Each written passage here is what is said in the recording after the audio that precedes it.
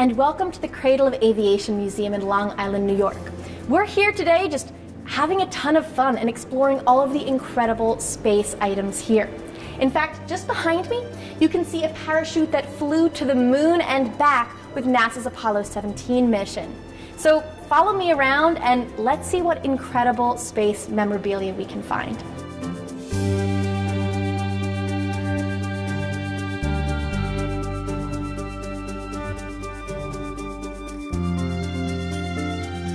So we're standing in front of a piece of Apollo history right now. Okay, this is the actual simulator for the lunar module. So it's basically the inside of the ascent stage. And this was at Cape Kennedy. So every astronaut who landed on the moon trained in this simulator. It's opened up like a clamshell. It would have been closed up with projectors and cameras and screens behind the windows. So when they worked the controls, it would simulate coming down and landing on the moon.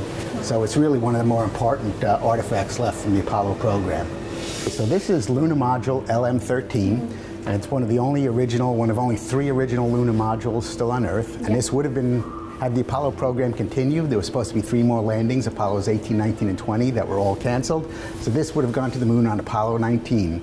And it would have landed on the moon, and it wouldn't be here. And it wouldn't be this clean. That's right. So the lunar module, as you can see, it's a really unusual looking spacecraft. It's the only true spacecraft, and it never had to fly through an atmosphere, either leaving the Earth or launched from the Earth. So that's why it could take any shape they needed. It needed no aerodynamic qualities whatsoever. If they needed to add on a component or a pallet on the side, they could just stick it. Never had to worry about things like drag or whatever. It's purely utilitarian shape. And lunar module is composed of 2 stages. A descent stage on the bottom, which had the descent rocket engine, was used for landing on the moon. It had all life support equipment, electronics in it, fuel, mostly fuel. And the top half, the ascent stage, where they lived on the moon, and that's where they were during landing and then lifting off the moon. And from what I understand, we have a lunar module clean room around the corner. Sure. Let's go check it out? Let's go take a look. Check it out. Okay. All right, so we're here in the clean room. Is this kind of a mock-up of the clean room for the lander that we just saw? Yeah, kind of. This is LTA-1, which is Lunar Module Test Article number 1, and this is the first lunar module ever built.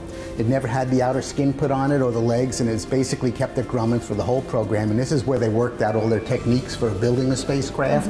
And this is where they ran all pressure tests, electrical tests. So it's basically a real lunar module without the skin on it, which is really cool because then people could see the inside. And you can see the skeleton of it. You can see the skeleton. You can see all the fuel tanks. You can see all the labels and all of the wiring. The ascent stage, and really, you can see how remarkably flimsy the vehicle is in that, because weight is so critical when you're landing on the moon, because the heavier you are, the more fuel you have to burn hovering around looking for a place to land. So they made the lunar module as light as possible.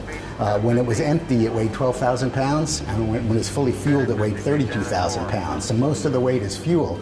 And if you walk over and tap on the side of the spacecraft, that's 2 1,000ths of an inch thick. Wow. That's like a soda can. So this is really, the bare bones. It was designed, again, purely utilitarian. This is what the engineers worked out was the simplest possible vehicle, lightest possible vehicle to get to the moon. And obviously it worked on every lunar landing, which is just amazing.